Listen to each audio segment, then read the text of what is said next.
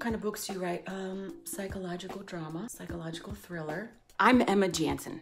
I'm an author. I also used to be a stripper. I was nervous for like a minute. And then I was like, yeah, get some. So here's where I got my name from. First day as a stripper, I go to work. The DJ was like, what's your name gonna be? But at the time, we were not allowed to share with the other girls what our real names were, because some women, maybe they were business professionals during the day and then they moonlighted this at nighttime. Whatever your name was, that's what your name was. So I never knew any of the girls' names that I worked with, not their real names anyway, never, not one of them. What do you want your name to be?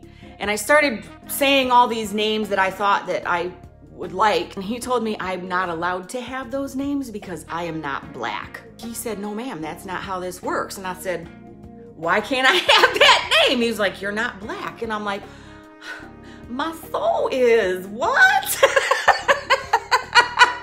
What kind of music you gonna play for me? There's a Hawaiian girl over there and she chose the name Leilani. That fits, she's Hawaiian. I wouldn't give you the name Leilani because you're white.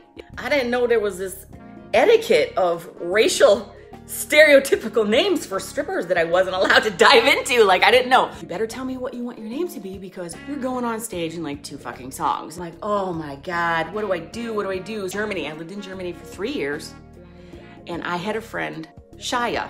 Did you think of a name? And I was like, Shia? Like nobody has that name. And he was like, okay. So it had nothing to do with being shy at all. That was my friend's name when I lived in Germany and I was like, fuck it, I guess I'm Shia. I don't know. So my stripper name when I worked in the strip club in Las Vegas was Shia. And nice to meet you if you got to dance for me back then.